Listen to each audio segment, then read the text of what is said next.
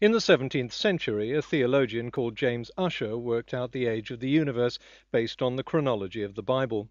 It was created, he concluded, in a week in October 4004 BC.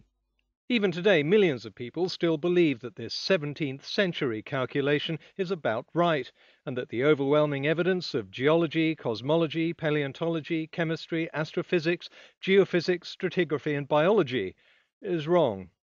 So let's take a look at what that evidence is, starting with a principle that even creationists don't dispute. The golden rule is that newer sedimentary deposits are always laid on top of older ones, so except where rocks have been folded, this orange bed would be older than the green one, and the green one is older than the blue one. Geologists can then follow a single bed to make similar deductions in a different locality. The dark grey bed may be at the surface or even at a higher point than the others, but it's older than all of them, and the light grey bed is older still. What we end up with is what's called the geological column. To get the absolute dates of these rocks, scientists use a variety of different methods. I'll start with one of the easiest and most recent. We all know trees have rings because in summer they grow faster than in winter. But seasonal growing conditions vary according to the weather, so the bands will vary in size. Each time period in each geographical location has its own distinctive pattern of tree rings, like a fingerprint. So if we take wood of a known age, we can match the oldest part of it with the youngest part of another piece of wood, and so on back through time. Back 10,000 years, in fact, and already way beyond the biblical chronology. Okay, I'll spend a bit of time on this one because creationist preachers spend a lot of time talking about it, but don't seem to understand it. Our upper atmosphere is constantly being bombarded by neutrons from the sun. When one of them hits a nitrogen atom in the air, it knocks off a proton, changing the atom from nitrogen into carbon. But this is a heavy and unstable form of carbon called carbon-14, or C14. The normal form of carbon is C12. In the atmosphere, C14 combines with oxygen to make carbon dioxide, which is then absorbed by plants and into the bodies of animals that eat the plants. The ratio of these two isotopes in animals and plants is roughly the same as the ratio in the atmosphere around them. But when the animal or plant dies, C14 decays over time and reverts back to nitrogen. So compared to C12, which doesn't change, the amount of C14 falls at a constant measurable rate. By measuring this ratio inside the dead animal or plant, scientists can find out when it died. Before I look at other dating techniques, I'll bat a few hoary old myths about carbon-14 out of the ballpark. No, it's not. That's like saying cars don't work because sometimes drivers get lost. Carbon dating works fine, but if the wrong stuff gets analyzed, then you'll end up getting the wrong date. So if there's bacteria or mold or any kind of contamination on the sample, the date will be wrong. If the results aren't calibrated properly, the results will be wrong. And in some environments, carbon dating is impractical, so the results will be wrong. But when everything's done properly, the results are right. That's no different to any sophisticated analysis technique, from X-ray imaging to spectroscopy. Contaminated samples don't invalidate the principle of DNA analysis or chromatography or spectroscopy. We know they work, and we know carbon dating works. Firstly, carbon dating can be checked against artifacts of known age, such as ship's timber. Secondly, it can be checked by sending the same artifact to different labs for analysis. Thirdly, let's take a sample of organic material from each of these layers. If carbon dating was random nonsense, you'd expect the chronological order of these samples to be all over the place, but that doesn't happen. The results show each of these samples in its correct chronological order. The ones from the upper beds are younger, and the ones from the lower beds are older. Is this magic, or is it because carbon dating works, and that's why it's used? To quote Kent Hovind, samples don't come with labels attached telling the lab their age. Testing is always blind. If it's not blind, it's not science. And if creationists don't trust the carbon dating method, they're perfectly welcome to conduct their own blind tests to prove it wrong. But carbon dating isn't used on diamonds and coal, and for very good reason. As I explained, C14 is formed when neutrons collide with nitrogen atoms. The C14 used in carbon dating originated in the atmosphere. But you can also get it deep underground, in places where decaying uranium is giving off neutrons.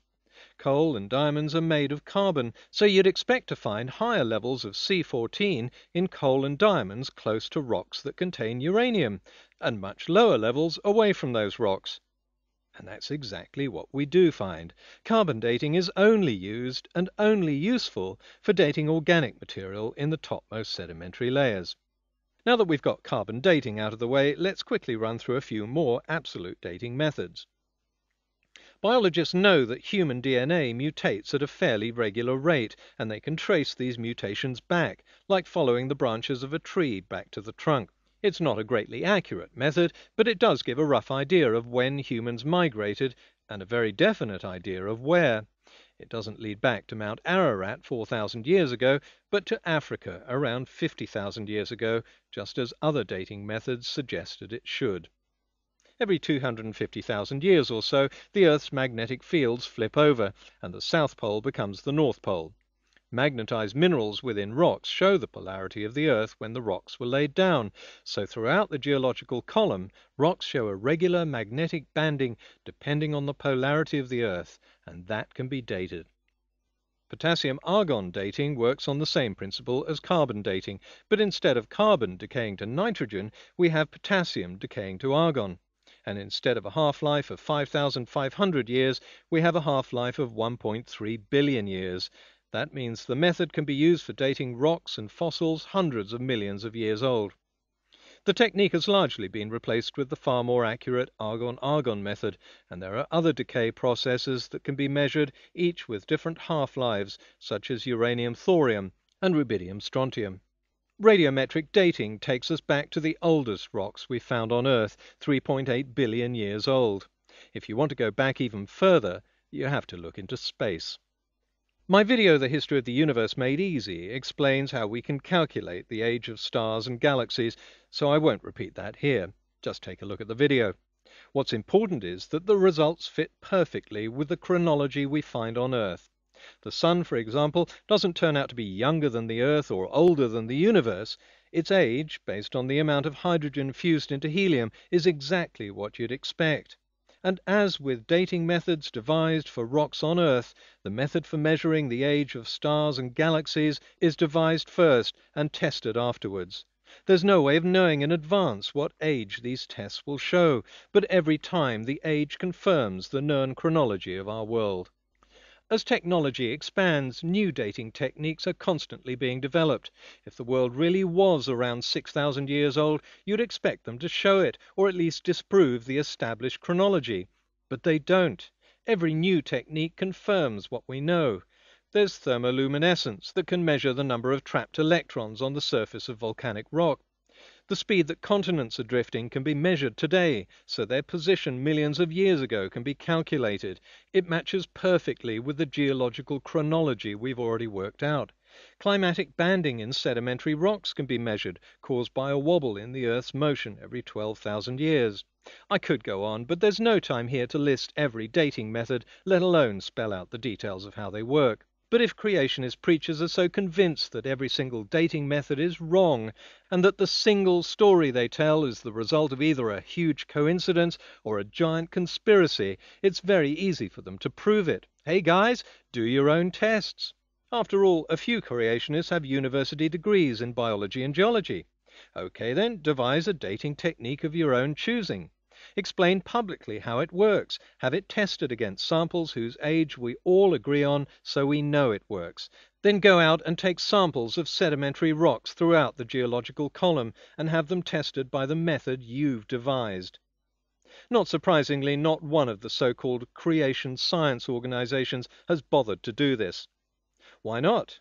If the Bible is right, then all the samples would date to around 4,000 years ago and provide strong evidence that the biblical flood was real. But if the Bible is wrong, then the dates will be much older, and more importantly, the chronological order of the samples will be in perfect accord with their comparative ages in the geological column. For some reason, so-called creation scientists, despite their professed faith that the Bible is right, don't think that's a risk worth taking.